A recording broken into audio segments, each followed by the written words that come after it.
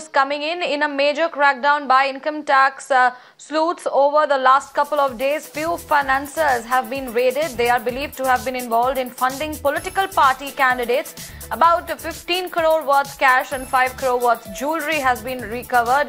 The investigation on to find out who they are as per aiding the raids were undertaken over the last 2 days in multiple locations in Bengaluru.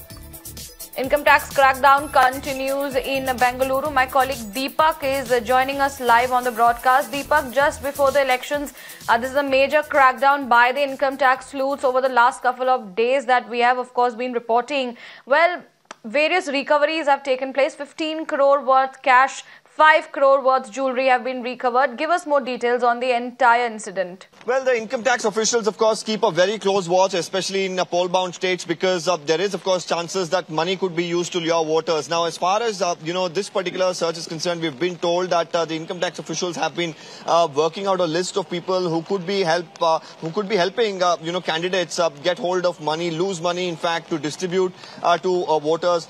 These are financiers primarily who have been searched, their homes, bank lockers as well searched, nearly about 20 crores total worth of items, including cash, in 15 crores and about jewellery worth about 5 crores is the information that we have. These are very preliminary details. We're expecting a detailed statement if it does come by from the income tax officials.